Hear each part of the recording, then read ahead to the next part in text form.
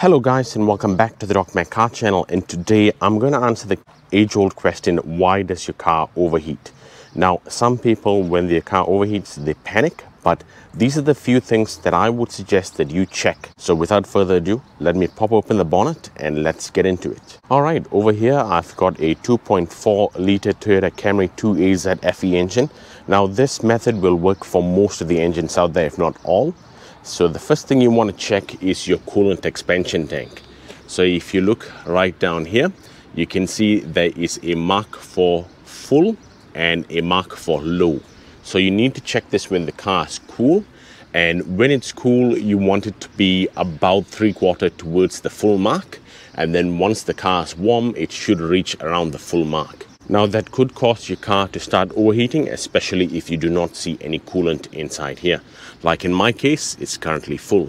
The other thing, you guys should use the recommended coolant for your vehicle.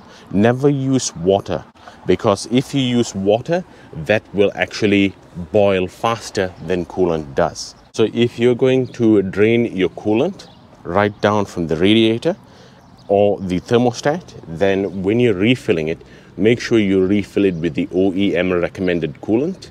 Now, when you are doing a 50-50, make sure you use distilled water or deionized water. If you use normal tap water, that'll cause minerals to start corroding your cooling system. The other thing you guys need to check is for water pump failure. Now, most water pumps are driven by the serpentine belt. However, there are some electronic water pumps out there. Like, let's say for example, this is my 4-cylinder Toyota Camry engine, and that water pump is driven by the serpentine belt. Now, on my BMW, that is actually driven electronically, and it is independent of the engine, and it doesn't put any load on the engine. Now, when you guys are replacing the water pump, make sure you do the thermostat at the same time.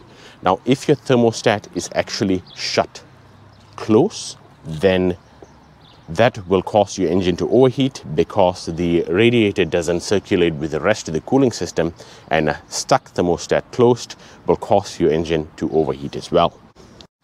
Now, what you guys need to also do is check your cooling system hoses.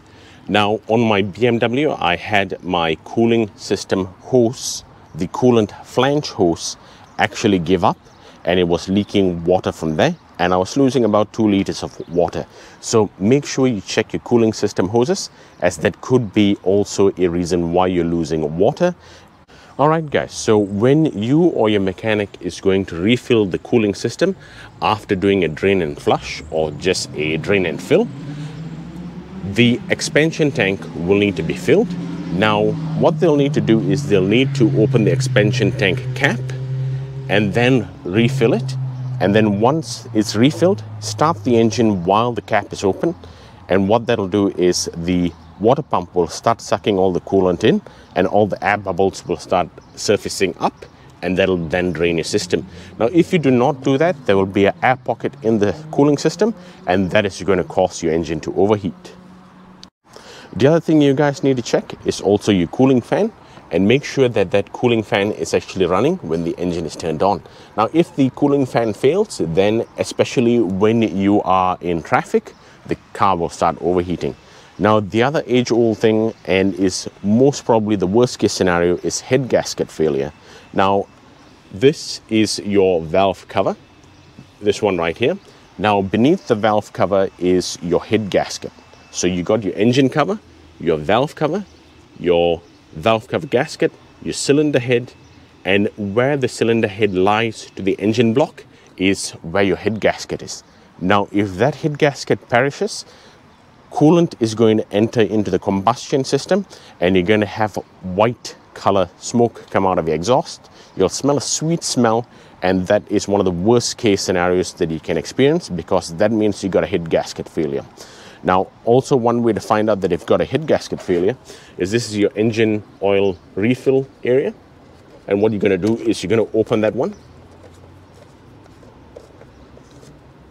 Okay, and then look at the cap. Now, if the cap looks like chocolate milkshake, then that would mean that you have got a head gasket failure. As you can see, there's no chocolate milkshake in there. So I'm going to close that one back. Now, when your head gasket fails, the coolant will enter the combustion chamber, and then you will notice there's a lack of power and the car is going to start misfiring as well. So these are the top things, guys, that you can check, and it doesn't cost you anything to check. On my BMW, it is an electronic based water pump, and it's got a procedure where you put the aircon to low, you put your foot down on the accelerator while the car key is turned on but not the engine, and then after 15 seconds that initiates the water pump bleed procedure. So that car is quite easy to do because it's got its own way of doing it, and you just need to activate the system. Alright guys, so if you're going to drain and fill your cooling system, it is not by any stretch of the imagination a hard thing to do. Now, as you guys saw, all you needed to do is to open the expansion tank cap when it is cold, and then refill it with coolant, and then start the engine and let the water pump suck the coolant down, and the air will surface, and then you just need to refill it until it comes to the desired level. Alright guys, I hope this video has been useful and informative. Consider subscribing if you haven't already, and I'll see you in the next one.